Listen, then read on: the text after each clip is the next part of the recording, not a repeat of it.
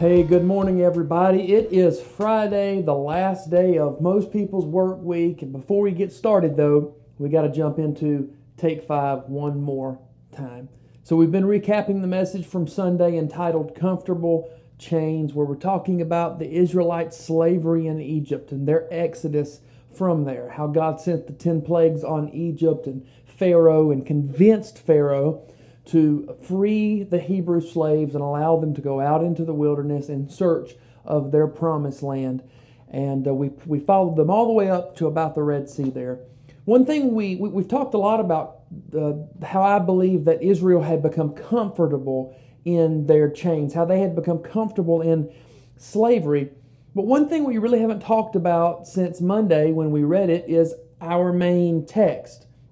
Our main text was 4 verses in Exodus chapter 8, and I want to reread that this morning as we kind of conclude this message this week. Exodus chapter 8, verses 20 through 23, the Bible says, "Then the Lord told Moses, 'Get up early in the morning and stand in Pharaoh's way as he goes down to the river.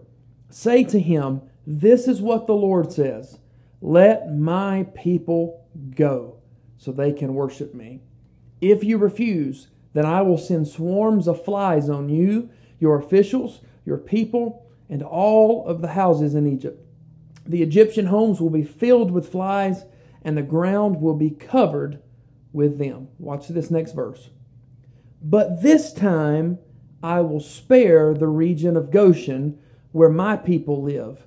No flies will be found there. Then you will know that I am the Lord and that I am present in the heart of your land."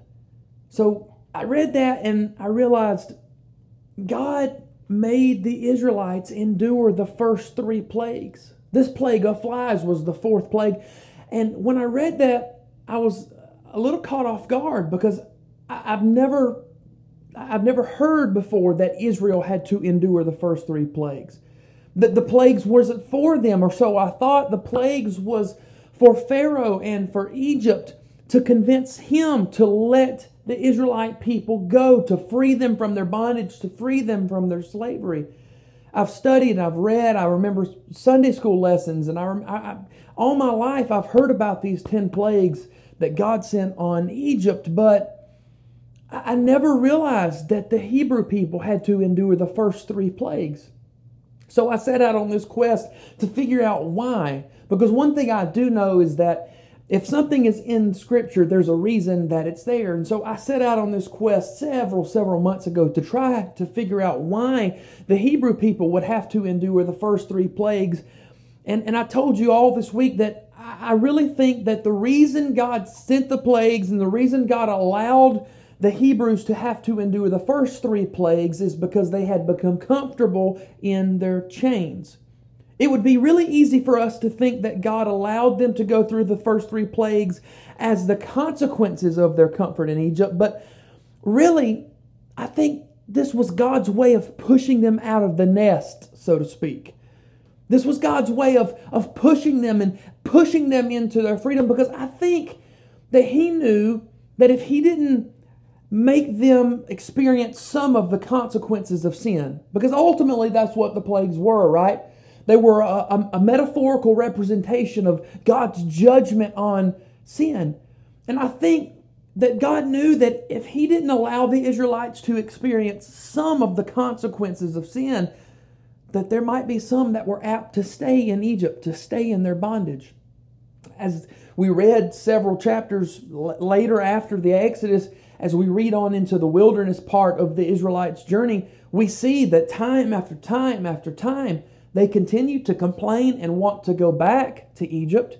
They said that their lives were better in Egypt than they were in the wilderness. And I think God knew before all of that happened that Israel had become comfortable in their chains. And if He didn't do something to push them out of the nest, to make them uncomfortable enough to leave, that they might stay, or at least some of them.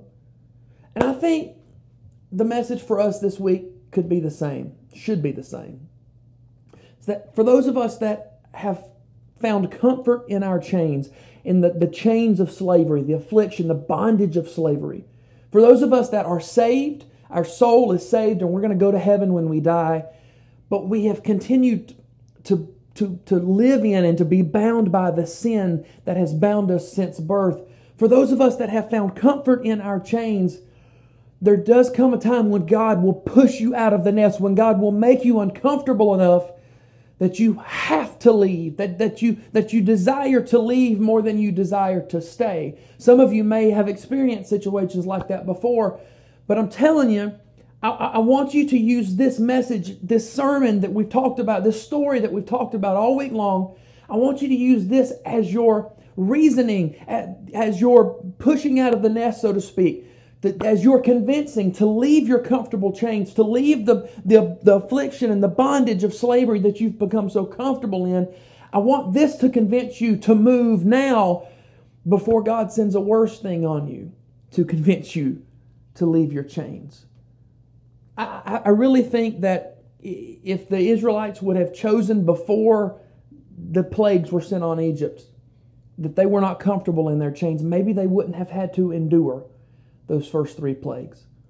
If the whole nation of Israel would have been tired of their slavery, they would have been tired of their affliction, if they would have been ready to fight even for themselves, even if God wasn't on their side, if they would have been ready to revolt and lead a revolution, I think maybe they wouldn't have had to endure those first 3 plagues. But because they were comfortable, God made them endure something hard to push them out of their comfort zone. And while some of you may think that that's harsh, that God is punishing them for something, I don't really think that those were consequences of certain things. I think the real consequence of comfort would have been never leaving slavery, never trying to leave the affliction of slavery there, and never seeing and becoming all that God had called them to be, all that God had promised for them, the promised land, everything that He had promised for them in their lives. The real consequence would have been staying in their slavery and never experiencing God's best. I don't want that for you and me. I don't want that for us. We're saved. Most of us that are watching, I believe, are probably saved, going to heaven, ready to meet God. If you're not, we need to have a different conversation. But for those of us that are and have continuously, year after year of our life, remained comfortable, continued in the bondage of our sin just because it's comfortable. It's easier to stay in our sin than it is to fight for freedom. I want you to understand that the worst consequence of all, the worst thing of all, is to live your entire life bound by that sin that Jesus died to give you freedom in. The worst thing is to live bound by that sin and never experience the freedom that God has for you. The best that He has to offer is on the other side. It's the best that He has to offer is freedom from sin. So, every one of us has comfortable chains. What are yours? Remember, our comfort has consequences, and we can choose our chains. We can choose to be a slave to sin, or we can choose to be a slave to Christ. God has been pushing you all week long, trying to wake you up and push you out of your comfort zone. Will you listen today? Hey, I have so enjoyed being with you this week. Until next time, I hope you have a great day today.